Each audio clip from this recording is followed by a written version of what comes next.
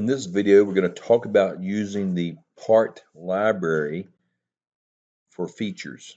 So on the screen here, I have a part. I'm going to go to isometric view. It has a hole with a pocket and then some tapped holes around the outside.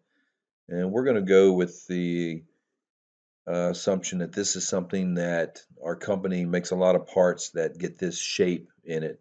So if I play this real quick, I'll slow it down. I just say play the next operation. There's the drill, pocket. Here's where we spot drilled, and tapped these holes. So this setup of all these features, I would like to group together and put in the part library so that I can call it out later to put it on different parts. So one thing I did here that's very important and it just makes it easier to work with is I created the feature around the origin. So that way, when I bring it out of the part library, it's real easy to relocate to a new position. But before I do that, it's currently made up of 3 features: the hole in the middle, the pocket, and the pattern around the outside. So what I'm going to do is group these together to make them all work as one, and then I will put them stored in the part library. So I'm going to come up here to new feature and tell it I want to create a group. Next, I'm going to add these 3 features to the group. Okay, there's the 3 features. Next. And here, if it's very important that I machine them in a certain order, I'm going to put that together in the order that I wish. So I'm going to take this pattern and just move it down. So I'm doing the hole first, the pocket, and then the pattern. And I'm going to say manufacture in this order. And what that does for me is later when I'm looking at the operations list, it will not allow me to drag the pattern up in front of the hole or the pocket in front of the hole. Sort of like if this was a spot drill, and a tap. So that's what this is doing.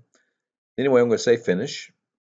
And you will notice here on the left that all I've really done is created a group with my 3 features are now inside that group.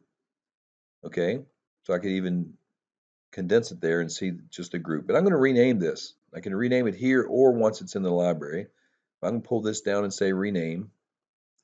And I'm just going to call this special socket and say OK. Now what I'm going to do is put this in the part library. So I'm going to go up here to part library.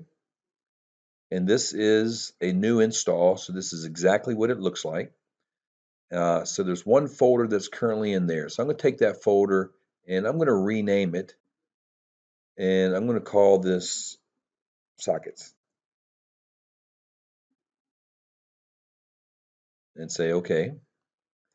In this folder is where I'm going to put all the different kind of sockets that we machine.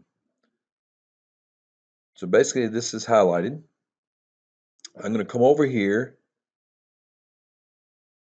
in the operations list, select the special sockets and say add selected. And you can see here that it added it underneath the folder called sockets. So I'm going to go ahead and say OK. So now it's in the part library. Matter of fact, I'm just going to grab this and delete it.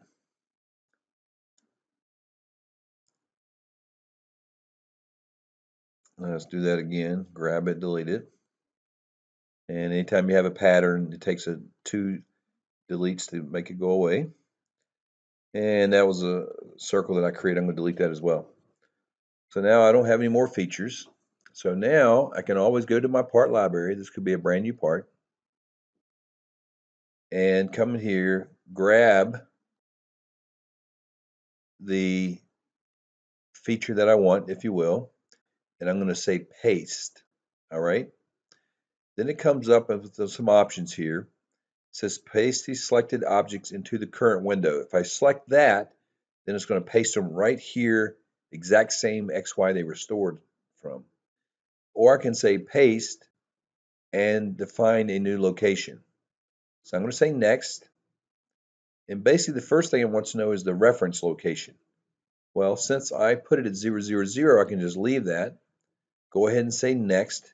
Now it wants the new location, and I'm going to tell it it's supposed to be up here, and then just go ahead and say finish.